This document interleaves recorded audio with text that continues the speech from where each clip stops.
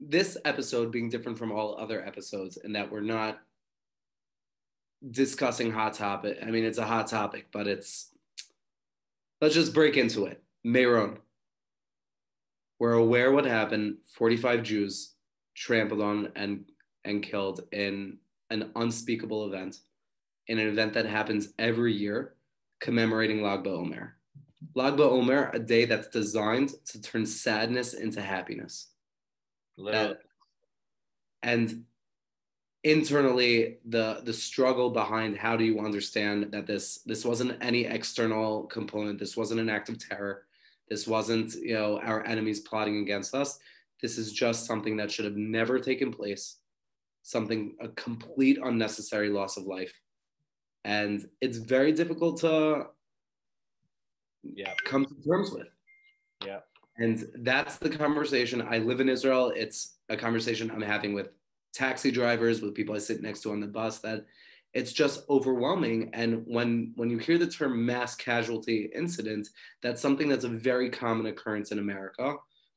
By mass casualty, you have that doesn't happen in Israel. This idea that so there could be such a great loss of life at one point. Right. Unfortunately, we have our challenges, and we've had in 2001 when the second Intifada, the bus bomb. The bus bomb. I was there. You weren't in Israel yet, but I remember that's when I grew up in Israel. I was, let's see, how old was I? 15, 14, 15. In 2000, 2002, second Intifada, and it was, I mean, I remember Pesach. I don't remember if it was Pesach 2000 or Pesach 2001, where there were 100 people killed in 1 week, if I remember correctly. 18 here, 30 here, multiple attacks a day. Horrible, horrible, horrible. But since then, we haven't had anything like that. And that was, again, like you said, that's an external factor. It's almost like, okay, there's terrorism. There's what to fight against. We know that this is evil being done to us. This is like, that's sadness mixed with rage. This is just sadness. Right.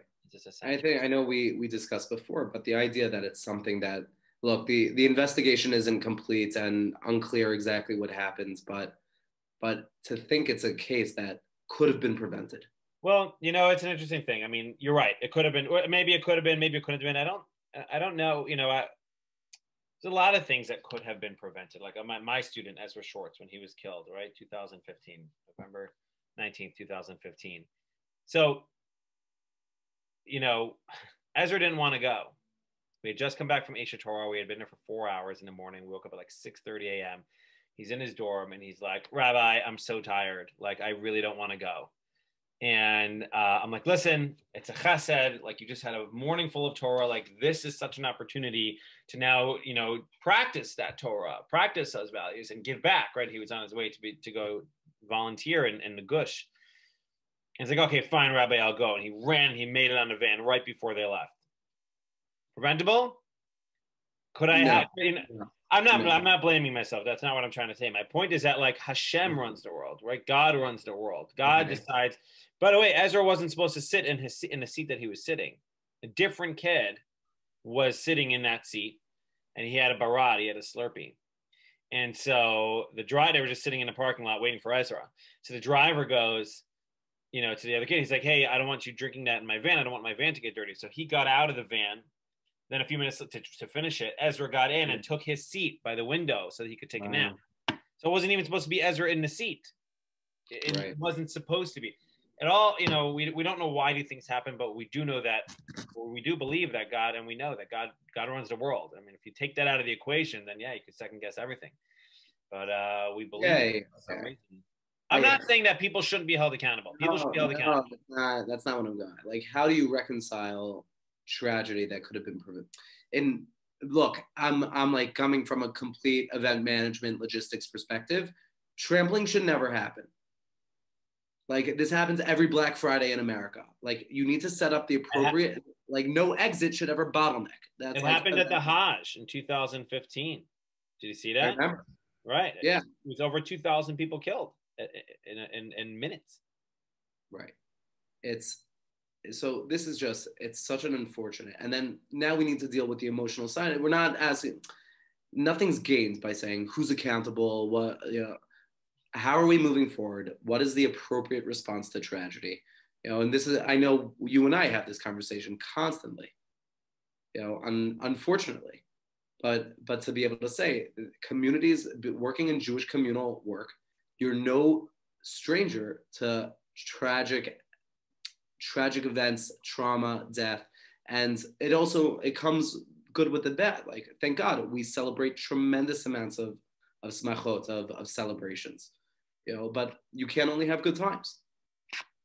So reconciling this, and just one point, because I think about the reconciliation, but this past Pesach, someone gave an excerpt of Rav Goldvich's Haggadah. Rav Goldvich is a visiting Rosh Yeshiva in Yeshiva University, and he says, during Pesach we always ask. On this night, we ask why do we dip twice? All the four questions. Why and Rav Goldvich has the question. He's like, realistically, we do these things other times also. On Rosh Hashanah, we dip apples and we dip honey, so we're also dipping twice. So why aren't we asking it then? Good question. Like when so the maskana, the answer he brings, he says that we don't ask God when things are good. We only ask God when things are bad, when we're dipping into salt water, when we're eating this unpleasant bread. But when things are good, we don't take the time to recognize, and it's Kavachomer now. I think even more so, where going to this levaya for Donnie Morris, who's just one of 45, and really reflecting. I didn't know Donnie at all, but to reflect and hear the eulogies, I felt like I knew him. Like, to celebrate the good times, the light this boy brought to the world and those around him, and to be able to say, like, let's stop every day and say, wow, I'm so blessed. And today I met with students in the yeshiva, and that was part of the exercise, to be recognize how many people love you, how many people care about you. And it was so powerful. And like, when on the concept of reconciliation, like, I can't reconcile the tragic death of 45 people, but to move my life forward and to be able to ask, what was this for? How does this change who I am? It's brought tremendous light just in the past couple of days. May their memories be a blessing. Amen. May we only celebrate better times. Amen.